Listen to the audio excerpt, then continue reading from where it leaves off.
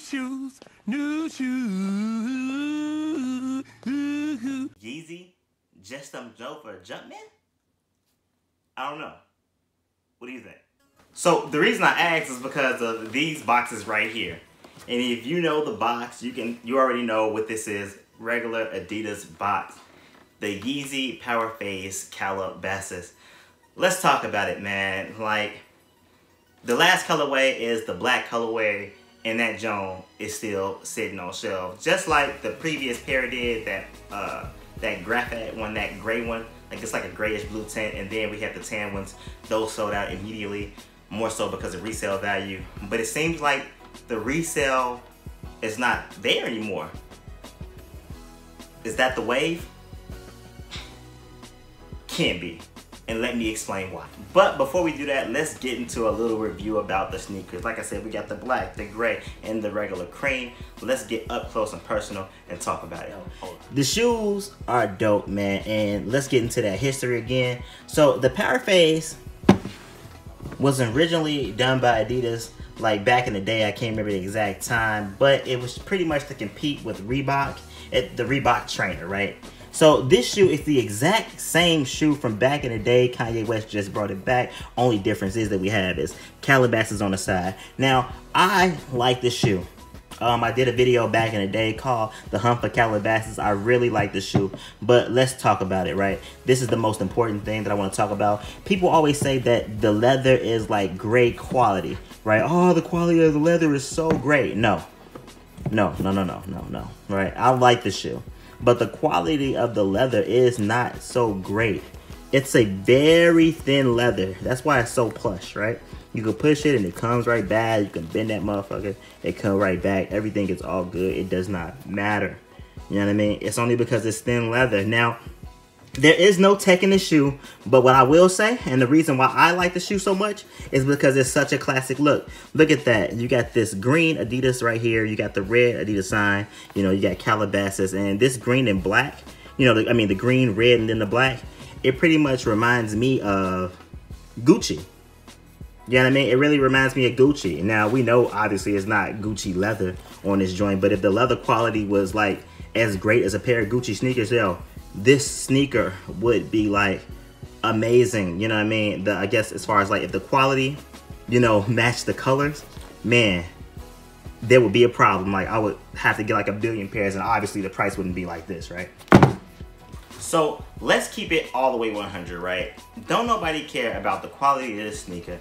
Don't nobody really care about the look. I know a billion people saying that, oh, it's ugly, it's ugly. Look, this is a classic look that won't go out of style. Hence, that's why it came back from like the 80s or some stupid shit like that. Nobody cares. All you guys care about is the resale value. And you know something?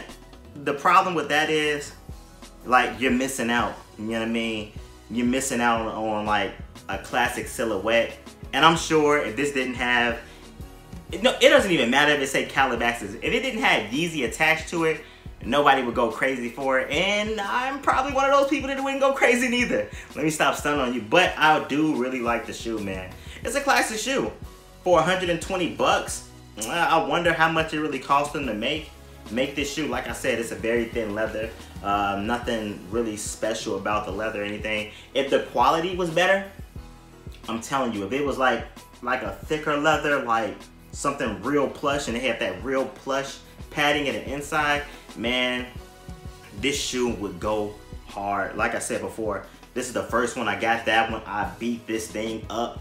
I know everybody, whoever paid $1,000 for it when they first came out, I pity you. You know what I'm saying? Shame on you. You are the true hype beast. Anyway, so like I said, man, tell me what you guys think about the shoe. As far as the black colorway, which colorway is your favorite colorway? Is it the black, the blue, or the tan? Which colorway is your favorite? Me personally, this is my first, second, and this is my second. This black, I think, is gonna go hard. A lot of people says it reminds you of like a lunch lady shoe. And you're right. But it's not as shiny, you know what I mean? Like I said, it's good, man. A nice pair of jeans, summertime, no socks. Go ahead, go crazy, right? Anyway, Don't forget to like, comment, subscribe. Please leave that feedback. All feedback is great feedback. I don't care if it's good feedback or bad feedback. Leave that thumbs up, leave that thumbs down. It doesn't matter to me. I just want the feedback. And oh yeah, so again, I'm still trying to give this away. You know, share the videos. You know, if you share the video, maybe we can hurry up and give this thing away. It's a video that I did a while back. Talking about giving this away as soon as we reach 100 subscribers. That's not that many right now. We're like 20. At the time that I'm making this video, we're like 21. So share the video, get some more subscribers. Leave a comment on that video with this Supreme box. Just leave a comment. Leave that feedback. It doesn't matter what it is, good or bad feedback. I'm gonna do a randomizer and I'm gonna give this away. This is my first Supreme pickup. I just received another one. I'm gonna do a video of that stuff tomorrow. Yeah, I'll show you guys that stuff tomorrow. But yeah, leave the feedback on there and I'm gonna send that off to you guys. Peace. I'm up out of here. I'm hot. I'm ready to get up out of here. Holla. I can't see myself getting out the game no time soon.